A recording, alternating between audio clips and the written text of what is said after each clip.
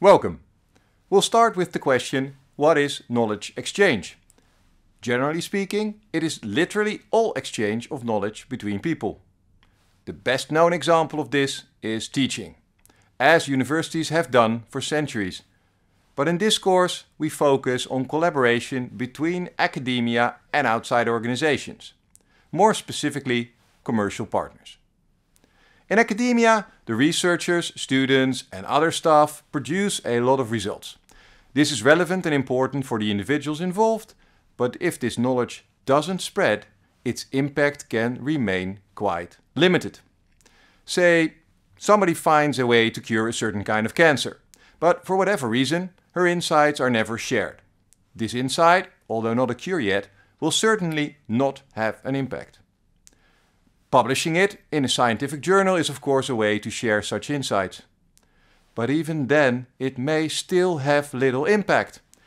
In this example, further development of the insight may require effort and expertise of companies. And these companies may not read the publication, or even more damaging, they may not wish to invest in the development if they do. They will only invest if they believe they can receive a return on that investment. Publication without protection may obviate that. Now this is a simplified example, of course, but this is true for most research results, even the things that don't look all that relevant to the outside world at first. And while research results might not produce economic gain, they can lead to a better understanding of society. Understanding which, in turn, may improve government policies or help solve societal challenges. Clearly, this is not a one-way street. Companies, organizations and governments can use research from academia to further their understanding, improve their performance or make money. Academics can be inspired by the challenges citizens, companies and governments face. These problems can be distilled into research questions. Fundamental research to help tackle societal problems, as the famous French academic Louis Pasteur did in the 19th century. Being inspired by society can be a powerful perspective. However, to translate inspiration into research requires insight into the societal context of the problem. Solving it will require understanding the issues and desires of stakeholders. Working with them. To understand the problem or having your solution used will necessitate effective interaction. You need to speak the language of your stakeholders to effectively work together. In other words, what is needed to make successful knowledge exchange a reality?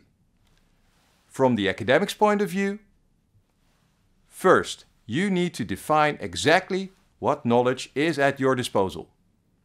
Secondly, you need to map all the people and organizations that might be interested in this knowledge. Then you need to learn about the legal aspects of collaboration, so you know what may be protected and how. Understand the value and utility of the knowledge for your partner. Last but not least, you need to be able to communicate your knowledge in a manner your intended partner understands and recognizes. Asking yourself questions about perspective and understanding of your partner helps to identify opportunities and risks. What is their goal? Is it money, helping certain patients, ridding the world of a certain problem, or creating a pleasant living environment? How do they measure success? For example, it can be profit, quality of life, curing a disease, saving a species, or winning an election. What is the scope? Some partners may expect that you eradicate the problem. Others will just want to understand it. Who decides whether the goal has been reached? For some it's their customers, but it could be patients, citizens, shareholders, donors, etc. And what are their timelines? They may expect an answer in weeks, or years, or before the next election or the next annual report. For all of these questions, what are your answers? And do they match up? Clearly, this is asking a lot of an individual academic. Universities and colleges around the world have recognized this. To help their students and scientists and to maximize the research impact, often called valorization in mainland Europe, universities have set up offices and centers with specialized support staff. These services come in different shapes and sizes, and in the next video we will go into 2 different principles on which they are organized. Until then.